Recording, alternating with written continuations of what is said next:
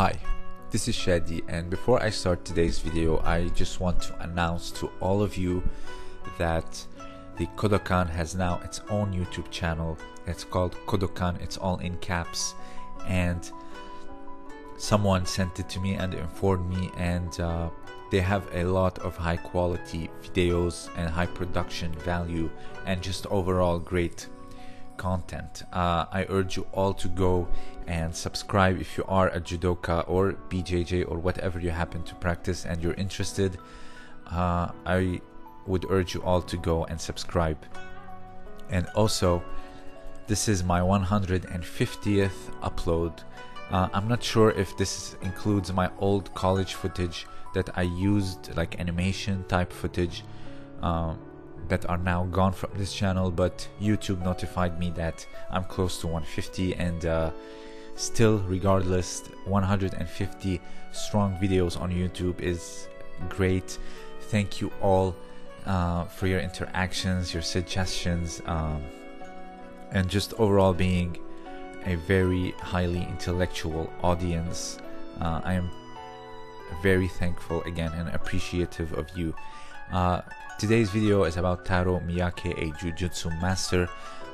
I've used this footage you see here in front of you countless times, and the man playing the uke is actually Taro Miyake himself. This is a demonstration done, I believe, in either 1911 or 1912, I'm not sure.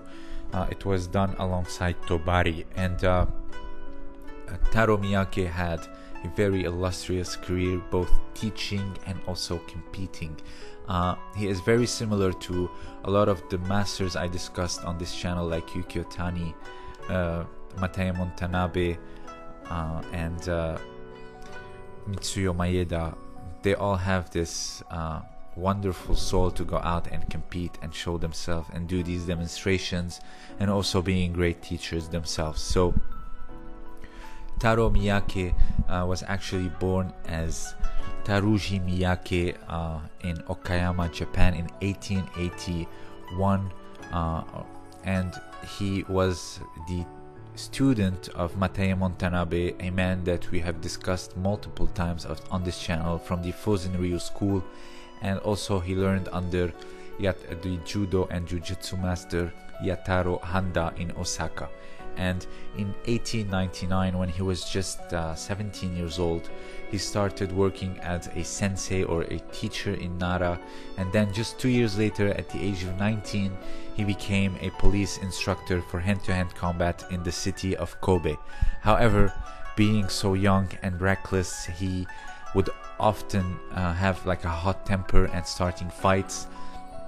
It all climaxed in 1904 when he took part in a brawl and he was eventually fired, and there he started his journey to the west for all these demonstrations and these prize fighting matches, similar to all the others.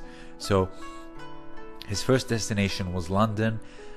He toured and did demonstrations in the music halls, and there was an undefeated man by the name of Yukio Tani, which I'm sure you've all heard of, and I did cover on this channel, and he beat him. He ended his record, and together they co-wrote a book called The Game of Jujitsu.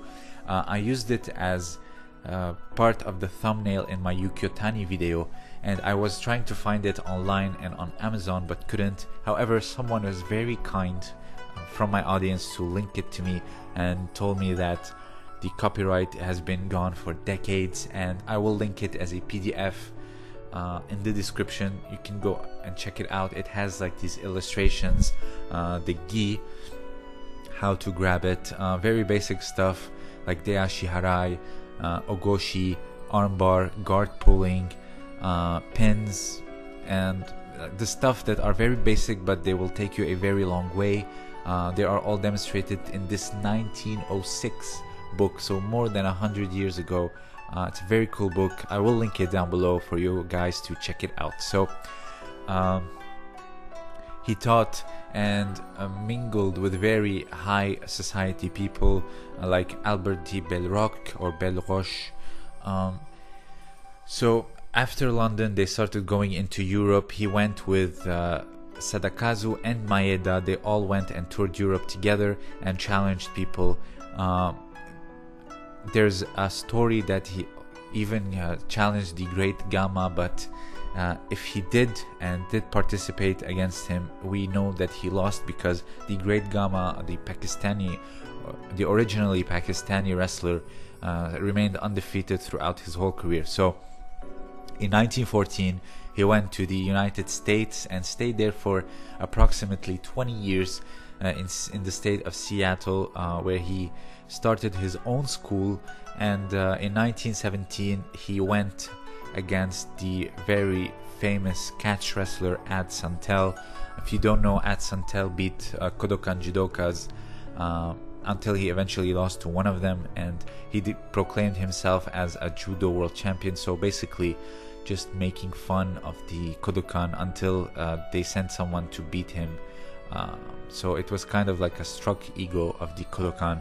And now we can see that he also beat the Ju-jitsu master Taro Miyake. So he did cause a lot of trouble for the Japanese. He put him in a half Nelson and slammed him, basically TKOing him. He remained dizzy for like an hour, and he suffered a mild concussion. So it wasn't an easy loss for Taro Miyake. Ad Santel also rivaled Frank Gotch. If you are a wrestling fanatic, you would know who they are. So Ad Santel was a very big and prominent figure in the wrestling history. So this is where he became very interested in professional wrestling and the gimmicks and this whole fake personas. So he started working with Ed Lewis and in his wrestling promotion, and he started to learn all the secrets of having, you know, wrestling names and how to do promos, etc. So in 1928, he decided to go back to Japan in order to make professional wrestling very famous. However, he wasn't very successful, but which is kind of ironic, because now in today's age, professional wrestling is very, very hot and very popular in Japan. However, he wasn't very successful in making it very known. So he was eventually, forced to go back to the state and work and train under Oki Shikina, which is a Danzan Ryu Jujutsu master, one of the latest Koryu to be founded in the West, actually not in Japan, and it was in Hawaii, I believe, because a lot of Japanese traveled to Hawaii, and even till this day you have a lot of people from Japanese origins, and there that Koryu was started. So it's nice to know these things. He remained a competitor up until his 50s, till 1932, which is very admirable. He passed away just 3 years later in 1935. I believe that all the concussions and the matches played a role in his death, unfortunately. So he had approximately 15 matches. This is the official record. He had 5 wins and 10 losses, so he was somewhat successful, which brings me to another point that I want to discuss. Mitsuyo Maeda had also a somewhat successful competitive career in the West against wrestlers. He wasn't a wrestler himself. I don't know why people call him that he was also a wrestler, which is not true at all. I'm gonna do a video about like the folklore in everything that has to do with the America, the Gracies, etc. Not just the folklore in Japan, like the Totsuka Kodokan rivalry. So there's a lot of hearsay and unchecked facts. They are based on memoirs and stories, not on official records, like the Totsuka Kodokan rivalry, which lasted from 1885 till 1888. I'm gonna do the same but for the West version regarding Maeda and the others. So again, thank you all for this long it's been almost a year since I've been uploading. It's gonna be on June 1st, the first year anniversary of this martial arts channel. And also do not forget to go and subscribe to the Kodokan channel, and I will link the Game of Jujutsu book in the description below for you to check it out. It's a very cool book. Again, thank you all for listening and suggesting and just being a very cool audience. Thank you all. This was Shadi, and thank you for listening.